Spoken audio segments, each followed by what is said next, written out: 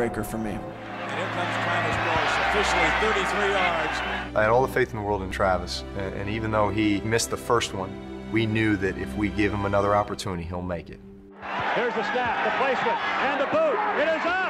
It is good! It's good! It's good! It's good! 4 seconds to go! Travis Dorsch has the monkey off his back.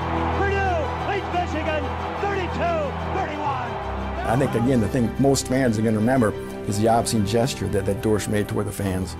The emotion came to a head there, and I went and I saluted our student section and thanked them for all the support in the offseason.